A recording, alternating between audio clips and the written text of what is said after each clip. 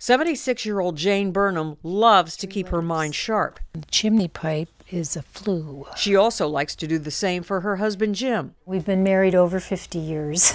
How many? 54. Okay. But you would never have known that she was diagnosed with early-stage Alzheimer's more than 4 years ago. There were instances that we kind of thought were senior moments, and they were happening way too often. Jane enrolled in a trial for the Alzheimer's drug Aducanumab. Participants were given the drug once a month as an IV infusion. It's designed to attack amyloid protein, a biomarker of Alzheimer's.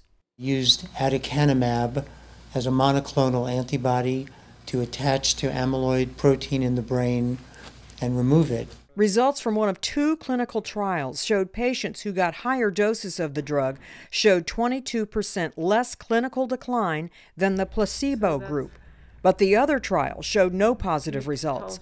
Now there is a current ongoing trial for Aducanumab to provide more data. There's no placebo arm, so everybody will get the drug.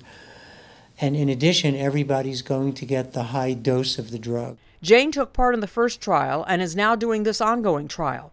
The mixed results haven't changed the Burnhams' minds about the drug. I think that Jane's progression is very slow, and the differences from several years ago are probably minimal. And that, of course, I relate to the drug. I'm Marty Salt reporting.